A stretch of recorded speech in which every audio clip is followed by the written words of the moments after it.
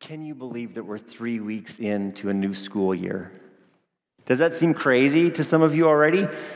The very first day of school, maybe you remember this or maybe you saw this year if you're a parent, but it's phenomenal how courageous you students are.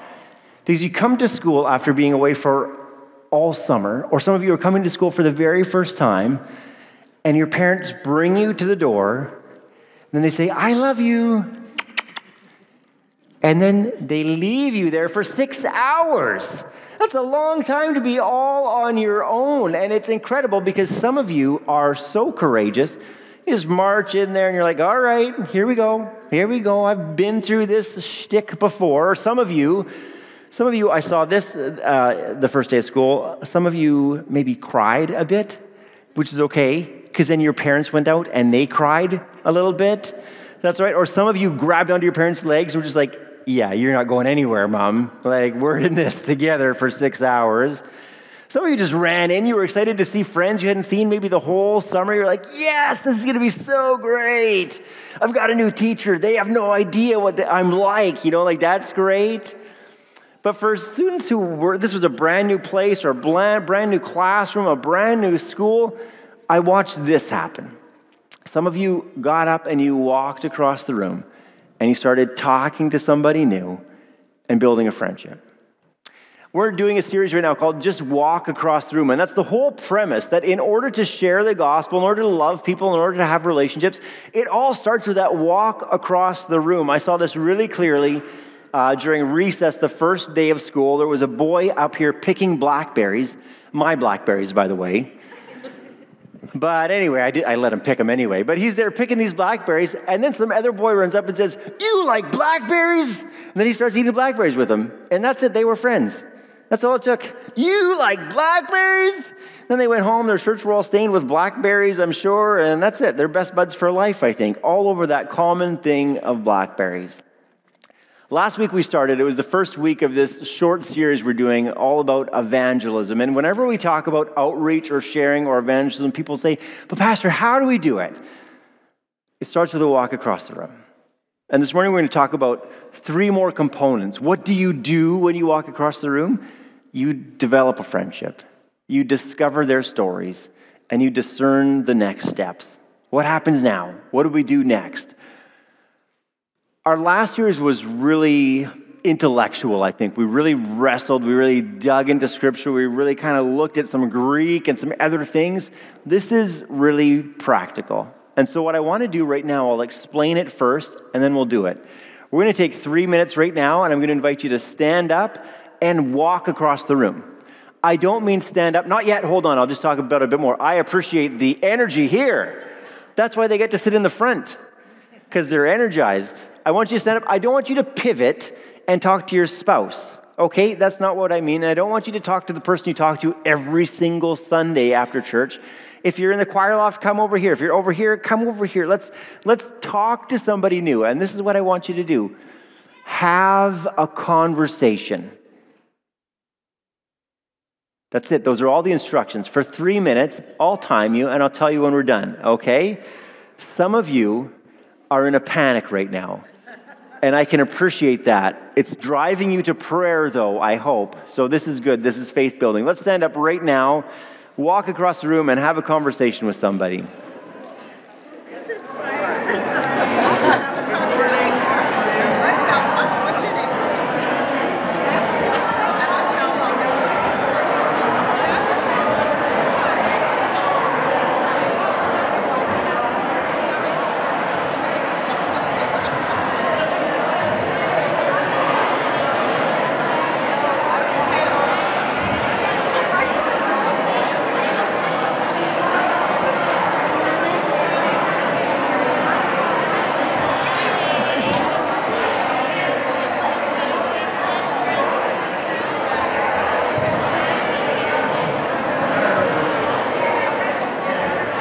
Okay, let's wrap that up. Thank you, everyone, for participating. I really appreciate your trust, but let's kind of debrief now what that was like, what that experience was like. For how many of you was that uncomfortable to do? How many of you had some discomfort about it? You're actually uncomfortable at raising your hands now. There's a bunch of hands like, all right, especially once we started talking, that it was super uncomfortable. Okay, how many of you talked to someone you haven't talked to before? Anybody?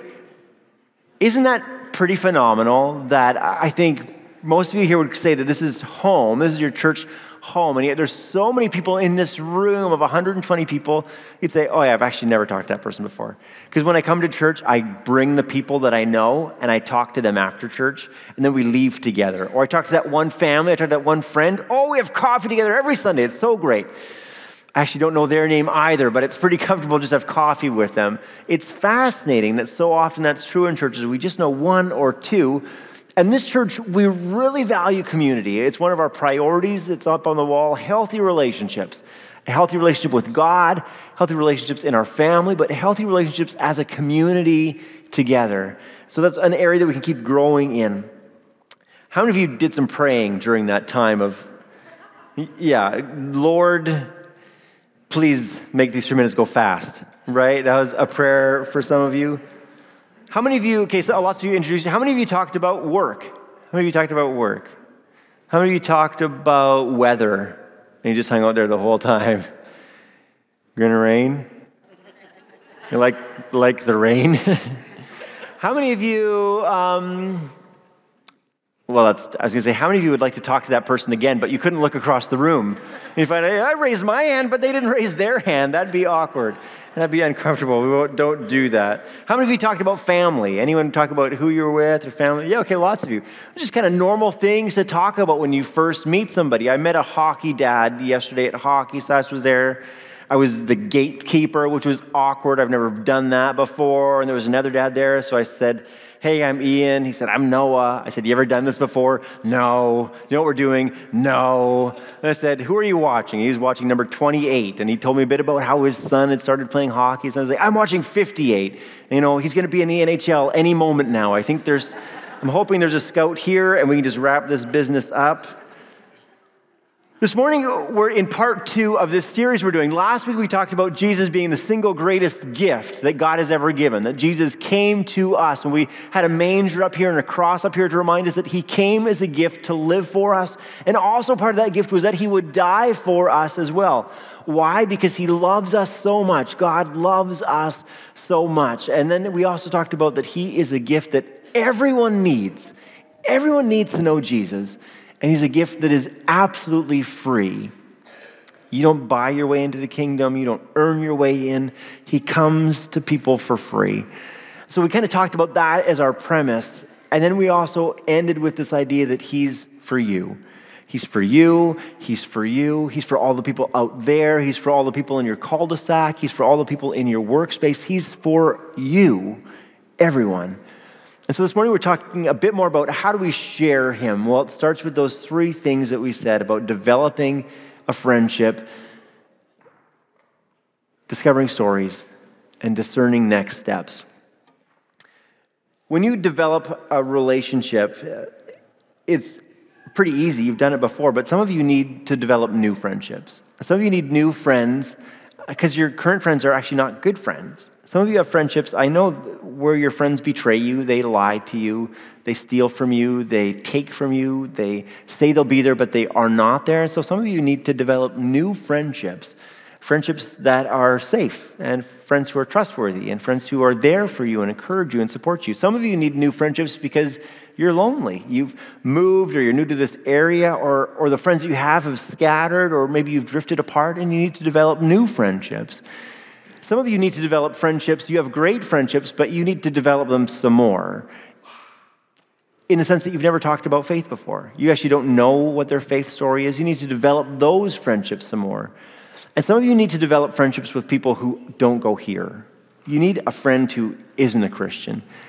I think you need that to have a sense of what is going on in the rest of the world. I think you need that also to be faithful to what Jesus has called us, to be lights in the world. Out there. Here is great. I love how passionate many of you are, how much you serve here, but we also need to be connected out there in the rest of the world. If you go to any church, I think in Canada, and you ask them, you walk in and say, hey, is this a friendly church? They say, oh yeah, we are friendly. We've got graders at the door. You're like, great. So does Walmart. I've never walked into Walmart and been greeted and thought, I've got to start working here. Like, I should go for dinner with that guy, right? See how well he's dressed? He's wearing a vest. My dad works at Walmart. He's never said, Ian, you got to join the club. I've never looked at him and said, Dad, you look so sharp in your vest. Can I spend Sunday mornings with you? No, that doesn't happen. If we want to grow, if we want to have new relationships, it's not just about being friendly, it's about being a friend. It's not just about being friendly, it's developing friendships. How do you do that? Well, we did that in kindergarten, and maybe you did that in university, maybe you've done that at your job, but it's this process that has to keep on happening. I can tell you, church, I need to do this. I need to develop some friendships outside of you. I love you guys.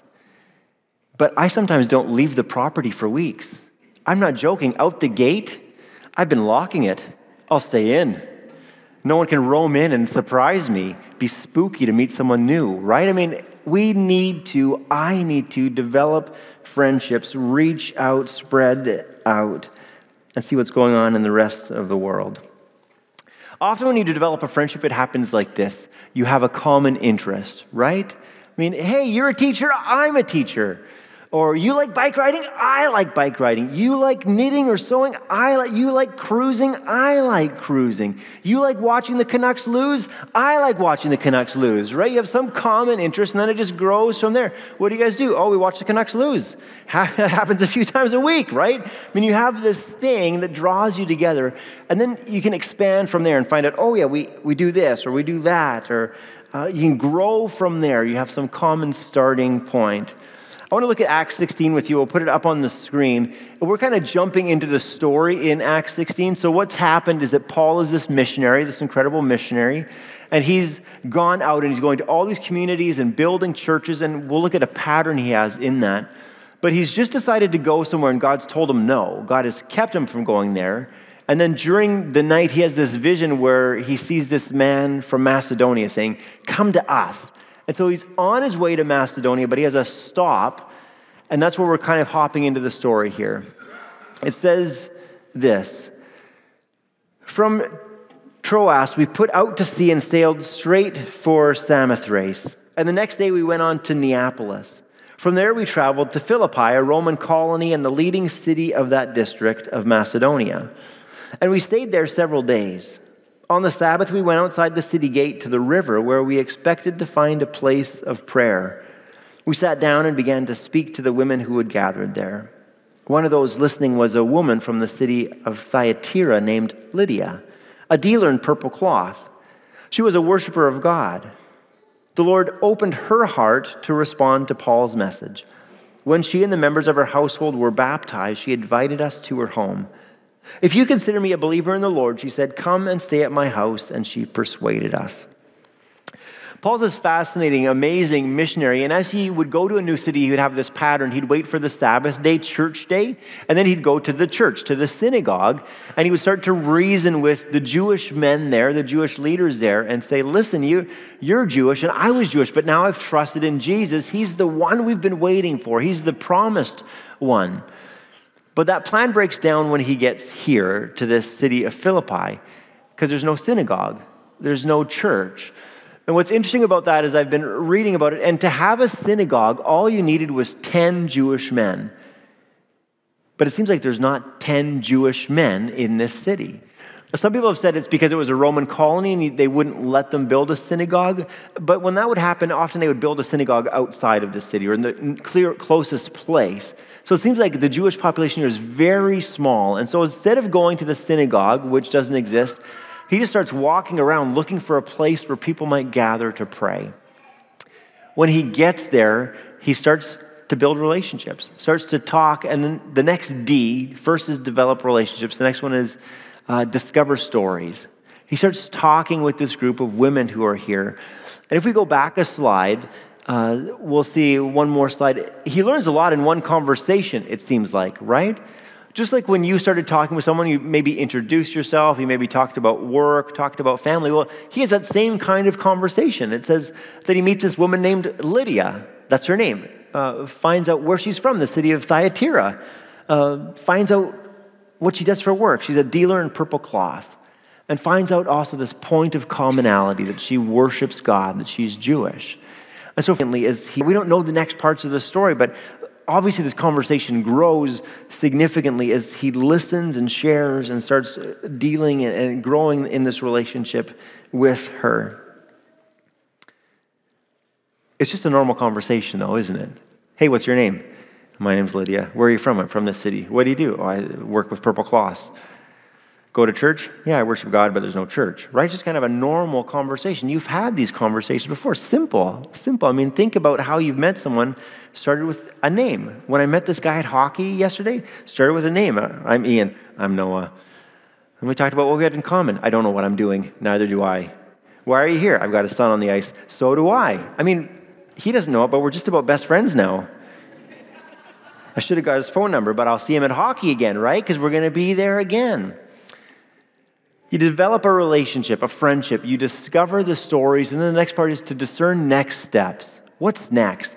As you discover stories, you might find out they've had a really bad history with church, or you might find out that they're really interested in church, or you might find out that they're some other religion. You might find out that they've never heard about Jesus before. You might find out that they have a family member who goes to church, but they have never been, or who knows what you might find out. But as you discover their story, you'll think, as you're praying about it, I think this would be the next step.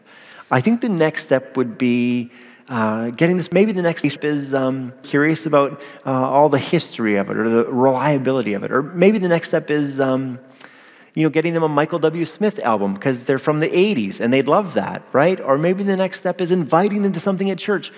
We have tons of things happening at church this fall. And the reason is because I'm a really great party planner. It's like planning things. That's not the reason. I'm terrible at it. I'll tell Cindy, I've planned something, and she must just be thinking, oh boy. Because when I say I've planned it, it means I've booked it, but then there's a million details that I'm handing over to her.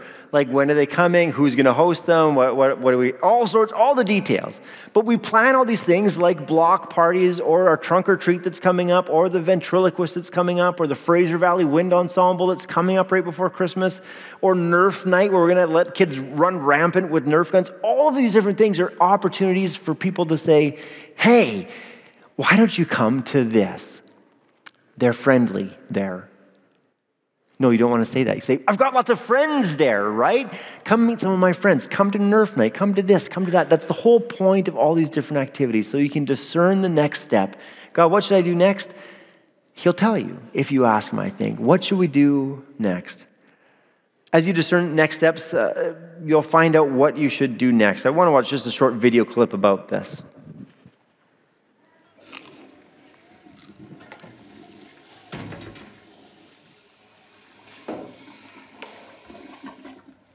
I'm a little concerned right now about your salvation and stuff.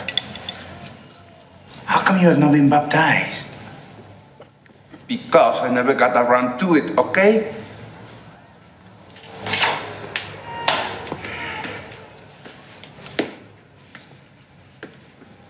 I don't know why you always have to be judging me. Because I only believe in science. But tonight, we are going up against Satan's caveman. And I just thought it would be a good idea if you... Felicidades.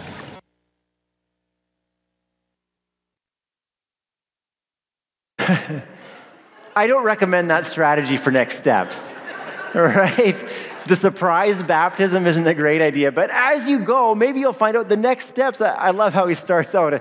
I'm a little concerned about your salvation. It's a pretty good line, really. Don't wear the spandex and don't get the bowl of water. But it's a pretty good line, I think. As you talk with them, you'll discern next steps. This is what we should do next. It's interesting in this quick conversation that Paul has that she wants to get baptized, right? And maybe there was more conversations in between, but it tells us that he's only there for a few days. So in the span of 3 days, he develops a friendship. He hears her story. He discovers her story. And then he discerns, this is what we need to do next. We need to get this lady and her whole household, it says, baptized. And it's a pretty phenomenal conversation, but it's really just ordinary stuff, right? But with the intention of walking across the room and introducing someone to God's greatest gift, Jesus. That's the whole process. How do I do evangelism? You have a conversation with someone. You develop a friendship. You discover their stories, hear where they're at, where they're coming from, and then you discern what the next steps are. I want to read just that part again from Acts 16. It says this: one of those listening was a woman from the city of Thyatira named Lydia, a dealer in purple cloth. She was a worshiper of God. The Lord opened her heart to respond to Paul's message. When she and the members of her household were baptized, she invited us to her home. Just regular, ordinary life stuff that has a transformation that lasts for eternity. I mean, that's so powerful. It doesn't just happen here. It happens again and again and again with that same structure in the Bible. Let me ask you this. Who opened Lydia's heart? Did you catch the great conversation? It's not that God does. It's not that Paul had such a great conversation with her. It's not that he laid out the facts so perfectly. It's not that he'd taken the just walk across the room course and nailed each step in the process. It's just that God was at work there. He was praying for her. This week when I was at Bible study, someone shared, and I think this is so great, he said, maybe the reason I don't love this person more is I'm not praying for them more. The more you invest in someone's life and you're praying for them and you're finding out, what can I pray for you next? I think the more you just get to know them and care for them and love them. And as you're praying for them, God is at work in them, and he promised to do that. We did a survey here this summer that many of you completed, and one of the questions was, who's someone, we want to partner with you. We trust the Holy Spirit's at work. Who's someone you're praying will come to faith this year? I think 99% of you put in a name. About 75% of you put in 2 names. Some of you put more names. And one person just said more for the third option. More names. I've got more people I'm praying for. Which is so great to think as a church, we're praying for these people. You're praying for them. We're praying for them. I'm praying for them. But you know who wants them in heaven more than any of us do? It's Jesus. It's Jesus who took the ultimate walk across the room, not just from here to there, not just from Galilee to Jerusalem, but from heaven. Jesus crossed space and time. Jesus crosses history and steps into it, is born for us because he loves us so much, comes to us because he loves us so much, comes for you because he loves you so much. And he knows your story. He knows that your story is one of brokenness, a broken relationship between you and God. He knows that story, and he knows the next steps. Each step towards Jerusalem was part of that reknitting together. As he goes to the cross, as he dies for you, as he rises again, that's all for you, as he knows what needs to happen next. You need forgiveness. And so Jesus comes and wins that for you. You need life. And so Jesus comes and gives that for you. You need hope. Jesus comes and wins that for you. And now, church, he sends us out to share that with the world. Last week I had this big name tag that said, for you. It's for you, and it's for you to carry now out, to go and share that with the world around you. Church, would you join me in that? Would you join me in that this week? That person that comes to mind as you think, oh yeah, I would so love to see them here, or I'd so love to see them come to faith. I'd so love to see them go back to their church, whatever church that is. This week, maybe it's just phoning up, would you discern what the next step is with that person? Maybe it's just phoning them up and saying, I've been praying for you. Or maybe it's phoning them up and saying, I would love it if you'd join me here on Sunday morning. Or maybe it's phoning them up and saying, I've got this book, this bookmark, this card I want to send to you. Whatever that is, would you join me this week and take that next step in introducing them to Jesus, the one and only Savior of the world, the single greatest gift of God? Amen. Let's pray together. Heavenly Father, I thank you for this morning. I thank you that as we gather this morning that we've been able to laugh, we've been able to sing, we've been able to share a little bit about what it's like to talk with someone new. God, as we gather together this morning, we're reminded as we look at Acts about the intentionality that Paul had in sharing the gospel. It points us back even more so to the intentionality that you had, Jesus, in coming for us to develop a relationship, that you knew the next step that needed to happen, so you took it. God, we thank you that you love us so much, not because of our accomplishments, not because of what we have in the bank, not because of how we look, but simply because you made us and you love us dearly and desperately. so much so that you are willing to come and live and die and rise. It's eternal. God, that's great news. That's incredible, life-changing news, eternity-transforming news. So God, I pray that you'd put it on our hearts and minds, and this group is praying for people. God, I pray if they don't have someone in their life right now, I pray that you'd bring a name to mind right now of someone that they can reach out to. And God, we commit the end result to you. We commit the whole process to you. We know, just like Paul didn't convince Lydia, that we can't convince anyone to trust in you, but we pray that you'd go before us, and you'd be opening up hearts and minds and lives right now, and that those people would be ready when we call, ready when we reach out, that it would already be top of mind for them. God, we want to see your kingdom grow. We want to see it grow here. We want to see it grow in our school. We want to see it grow at Westwinds down the street, or Crossridge down the street, or Sunrise down the street. We want to see your kingdom grow today. God, I pray that you'd be with each person here. For those who are struggling in friendships, for those who need new friends, I pray you'd give them courage and boldness. I pray that they'd be received well. For those who need to be introduced to someone outside of Christianity, I pray that you would make that happen this week, that it would just be so obvious and apparent that you've put that person in their path. For those who are lonely, I pray that you would surround them with people who would care about them and love their hearts and minds with the world around. Lord, for everything else on our hearts and minds, for the world around us as we see so many disasters going on, as we see governments raging against each other, as we see wars and all sorts of other things. God, we pray for your peace. We pray that you would bring peace to our world. We know that can only happen through Jesus. We pray for those who are hungry today and will go without food, even while we have such an abundance. We ask that you provide for them. Lord, you've gifted us with so much. I pray that you'd help us to be generous with that. For everything else in our hearts and minds, we commit all these things to you, trusting in Jesus, who taught us to pray.